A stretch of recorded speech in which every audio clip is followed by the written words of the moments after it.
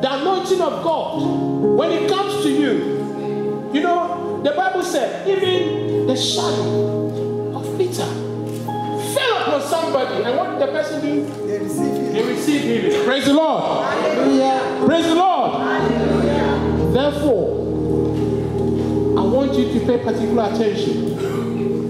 That when the time comes, and I wave unto you, know that they are here. Praise the Lord. Hallelujah. Praise the Lord. Hallelujah. Shall we praise the Lord? Hallelujah. So, the Born Again Christ Living Church International, today is a special day for us. We are so excited for the first time in this church to have a bishop consecrated. Not just 1, 2. Praise the Lord. Oh, praise the Lord.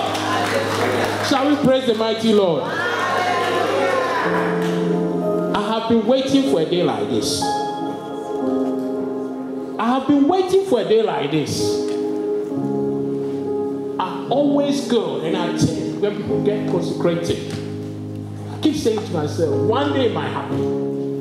And today is the day that the Lord has made. And you and me are witnesses of it. Therefore, it comes once. Take opportunity to rejoice with us. So that when the blessings come, you also receive it in the name of Jesus. No one has ever been to the house of God and left the same. When Saul had an encounter with Christ, his name changed to Paul. He became blind. Something happened. When you have an encounter with Jesus, something happens. Amen. Something changes.